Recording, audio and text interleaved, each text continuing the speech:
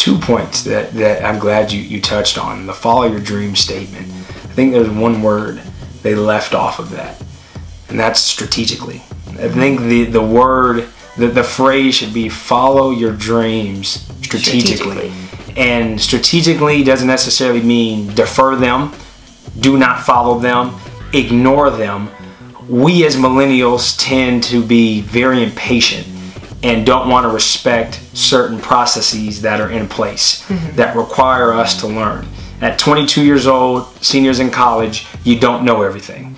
And I'm the guy who always thought I knew everything. I think that's most of us. Well, yeah, and it's our generation. Yeah. That you think you know everything because you have access to the internet, you see so much, kids and growing up 10 times faster than just 20, 30, 40 years ago. So you come out at 22 years old thinking you know everything, and you don't.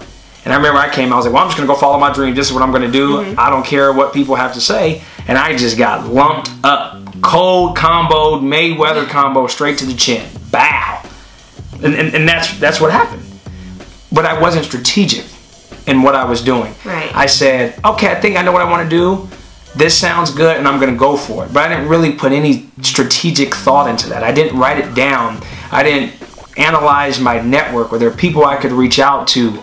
Was I being impatient? Could I have used the current job that I was in to leverage to where I was trying to go? Right. There's these little things that you can use and piggyback one off the another to get to where you want to go, but that requires patience. Right. And we are not patient. Right. And so when I say follow your dreams strategically, follow your dreams patiently. Yeah. You can do that, but again, patient doesn't mean passive. It doesn't mean deferment. It doesn't mean ignore. It's finding ways to connect the dots and realize the line from dot A to dot B and the line from dot B to dot C are not always equal.